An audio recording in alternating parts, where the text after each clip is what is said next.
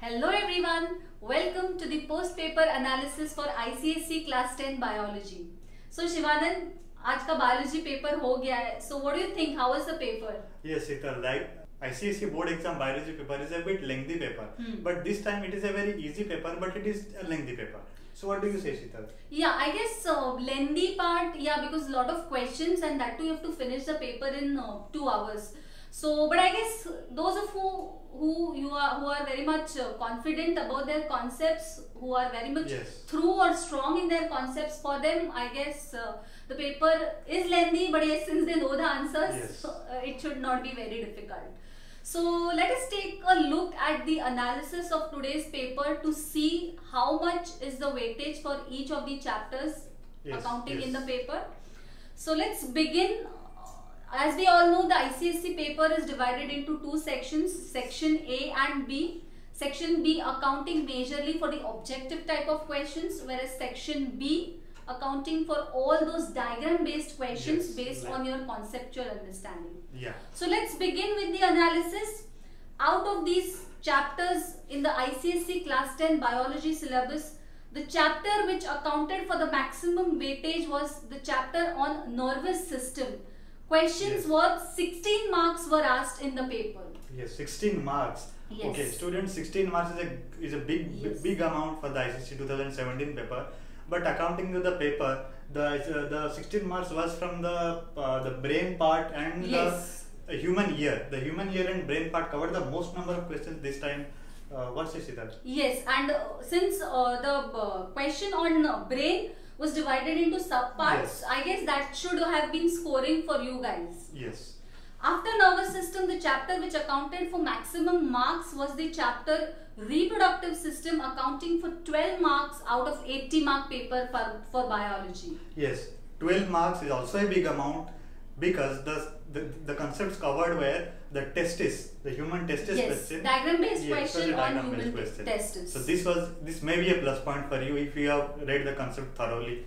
Yes, and for all those who had referred our list of most important questions, we had mentioned for section B that you will be given a diagram either of the section of testis or ovaries. So I guess those of you have referred our list of most important questions. For them, the battle was half won. Yeah, it may be a bit advantage for you. Yes.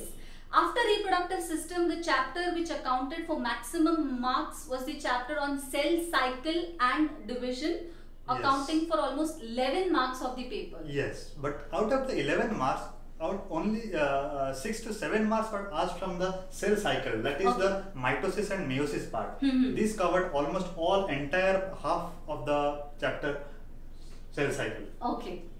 I guess, and one diagram based question based on mitosis. It was a 5 mark question. Again, the concept was mentioned in our list of most important questions. So again, a big advantage. After cell cycle, 3 important chapters were asked for maximum weightage. Each of these chapters carrying 9 marks out of your 80 mark paper, and the chapters were photosynthesis, circulatory system and endocrine glands. Yes, the photosynthesis chapter, you might be given a figure of the rat and the sunlight experiment. Yes. So this was the concept covered from the photosynthesis chapter. Now coming to the endocrine chapter also carried some of the thyroid gland picture you may be given. Identify the gland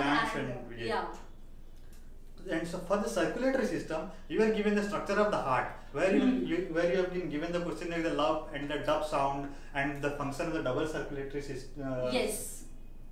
So again, those understanding type of questions. So basically, section B deals with the understanding of concepts, and those of you who are very much strong in their concepts, I guess for them section B should have never been a problem in the paper. Yes, the most important questions of art upper learning was a big advantage for you. Yes. Section A is difficult to predict rather because of a mixture of and ICSE has a trend of juggling the type of questions every year. So every year they come up with a new pattern of questions. So but for section B, all of you who had referred the list of most important questions, for them the battle was really half won. Yes. So I guess that's it with the post paper analysis for ICSE Class 10 Biology. I hope all of you who wanted to seek help from Topper Learning was able to provide them with the required help through our chat section and through our Ask the Expert section. Yes. Now students, you are having the big paper of mathematics on 17th of April. Just go and prepare for that paper. Yes. And here's wishing from the entire Topper Learning family all the best.